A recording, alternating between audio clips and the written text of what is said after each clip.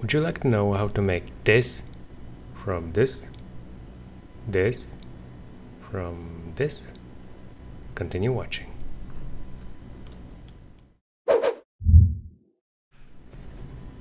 Okay, so we're gonna start in your favorite painting 2D software. Mine is Paint 3D. No, just kidding. But just wanted to show you that you can use pretty much anything. It's not important.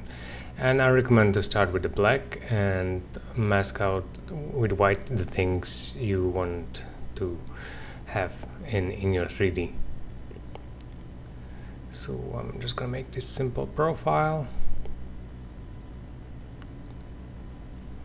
like this. All right, perfect. Now let's create some simple geometry and let's put in a trace SOP. And this is where all the magic happens. Just put in your picture and there you have it. Done. Okay, so needs a little bit more details. So we're gonna start to rotating it, because remember, always rotate your model so that sides point to X. And you can lower the sample settings. We don't need that high geometry in this case. Right, awesome. You can refine your mesh, make it more dense or do whatever. For me, I'm just gonna use simple triangulate, and now we can extrude it. So we get some thickness, and don't forget to output the back. Alright, looks good. Now let's add some shaders to make it look more interesting. Let's add some lights in our scene, plug in some HDRI, change the background to dark. Alright, now let's continue by centering this piece. I want it to sit on the ground, so I'll use the game dev tools, the axis align, and after that we can translate it again, and then we can mirror it so we have it on both sides. Let's use creating context to create our bench, like our base for the wood planks. Position it. Now let's lower the rows and columns to 2, and let's extrude this side. Yeah. Let's create our base shape. Right, and now we need to add more divisions so we get like more planks, and I want to do it a little bit procedurally. So I'm trying to group the side edges, so I can use divide edges by Paul Geraskin. I really like this one because the default Houdini one doesn't work great in a lot of situations. In this case it worked well, but a lot of the time it happens it doesn't work good at all. So that's why I like to use this one, and you can get it for free from Orbold. Alright, and now we'll use in the fillet shape none, so we get these holes which represent our planks now. And if we extrude it, let's not forget to output the back.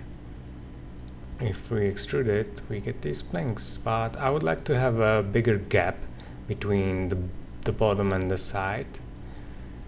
So I'm just gonna add a poly bevel before the actual edge connection, so I get an edge before that, And now the other poly bevel would serve as our plank divider. Right, perfect. Extrude it. Don't forget to output the back. Don't forget it. Yeah, perfect.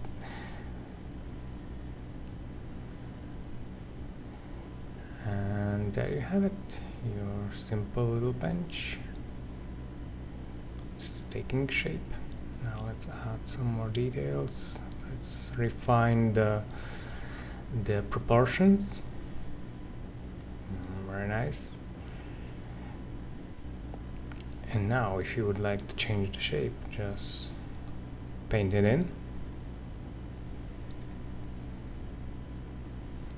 Add as many details as you like, and then just resave your image and reload it into Houdini and make some changes so they appear.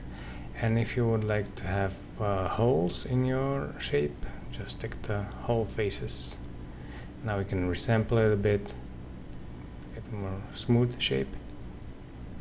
Alright, it's looking great, and we can refine it furthermore by adding some bevels to our planks and to our sides. So let's just fiddle around with the distance,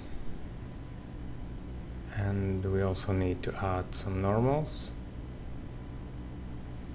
or refine our normals. So by face area and some small angle, we can duplicate it and paste it on our sides. Check the ignore flat edges and make the value, the flatness angle, a bit higher.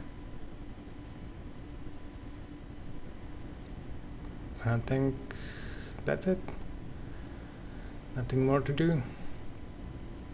We have our perfect little bench, and now you can change the plank divisions and do whatever, change the shape.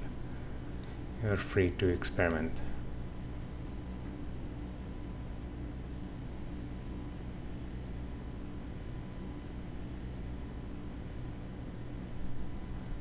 Okay, and with a little bit of patience and some more refinement, you can get to a result like this.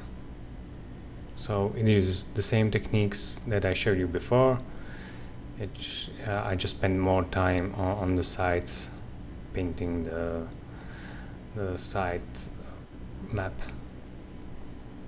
Thanks for watching, see you in the next one.